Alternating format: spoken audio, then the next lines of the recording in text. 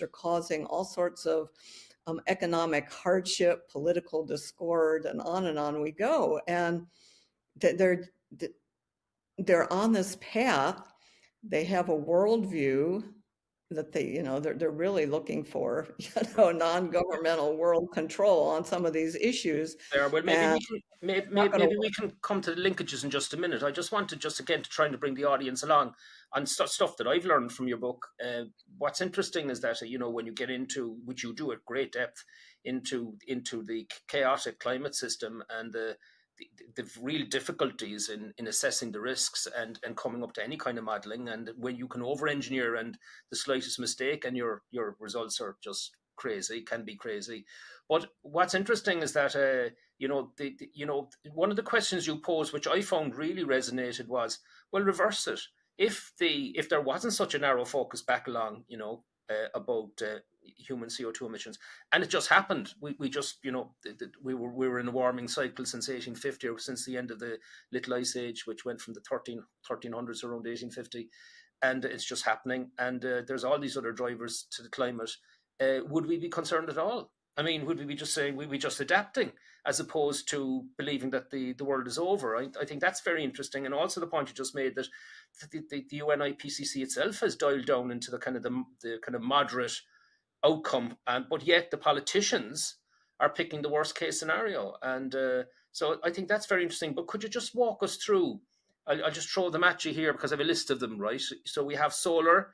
Then you have indirect effects from solar, from solar radiance.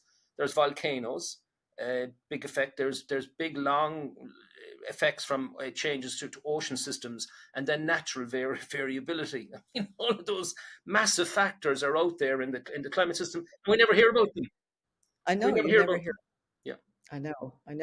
And the big driver for, it's the natural internal variability. El Nino and La Nina are the most common examples, but there's decadal scale and multi-decadal, scale oscillations that substantially influence on climate. For the US and Western Europe, I mean, the Atlantic multi-decadal oscillation plays a huge role. It's currently in the warm phase. That could shift to the cold phase on the time scale of a decade, which would have a big impact on weather in Western Europe in particular. So, there's all these things going on, and it's very hard to, separate the slow creep of global warming from the impacts of natural weather and climate variability. And they claim to do this with climate models that ignore most of these processes, and they're simply not, fit for the purpose of separating this out. So there's a great deal that we don't know. But in terms then of just the solar side of it, I mean, basic physics, the sun is at 115 times bigger than the Earth, and it's the source of all the energy we've got coming onto the planet, and yet that's kind of neutralized by these models. And then there is an indirect effect from solar from solar energy coming through, which you've identified as in ultraviolet light and cloud cover, in the magnetic field and solar winds, and all these things. Now, this is it's a complicated, chaotic system, and yet it's only been modeled from one aspect. I found that interesting because it's something people can understand. Oh yes, I forgot about the sun.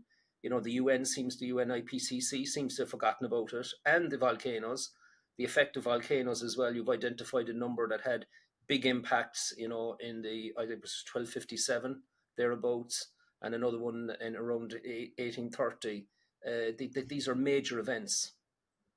Yes. Well, the logic that they used when they were looking at the extreme emissions scenario and predicting 4 or 5 degrees centigrade warming by 2100, say, well, volcanoes and the sun's effect and the ocean circulation are trivial compared to that kind of warming, and they almost are. But once you get rid of those extreme emission scenarios, and we're talking about half of that warming, and then those other factors are of comparable magnitude.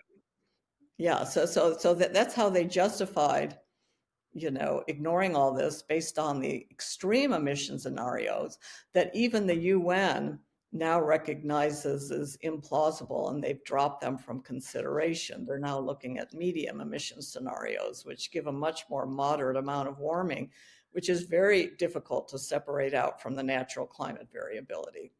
Yeah, you said there in 2019 in one of your reports, you said, and by the way, you've done, I think, 100 papers over the years and a few books, so you've obviously been pretty well published, whatever about being well read, until the Katrina moment brought you into the spotlight. But that's that's karma, it didn't happen by accident.